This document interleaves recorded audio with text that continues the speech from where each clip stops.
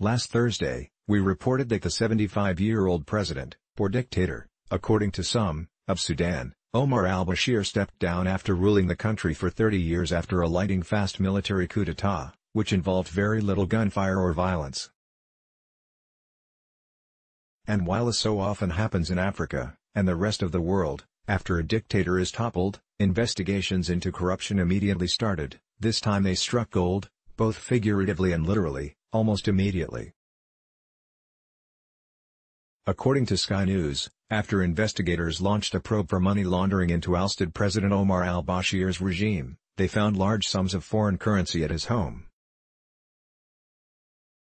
Specifically, military intelligence found cash worth €6 million stuffed in suitcases, as well as $351,000. They also uncovered 5 million Sudanese pounds, £80,000. A judicial source told Reuters that the chief public prosecutor ordered the former president detained and quickly questioned in preparation to put him on trial. Bashir, who was toppled on April 11 in a military coup following months of protests against his 30-year rule, is currently held inside the high-security Kobar prison in Sudan's capital, Khartoum. He was detained at a presidential residence prior to being put behind bars.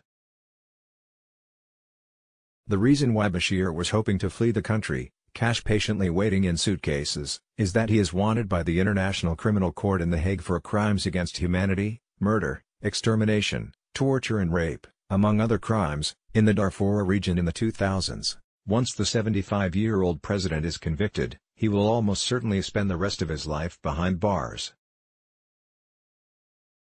An estimated 300,000 people died during a military campaign to end an insurgency there over a decade ago. As Sky notes, during his decades in power, Bashir often played up his humble beginnings as the child of a poor farming family in a remote village.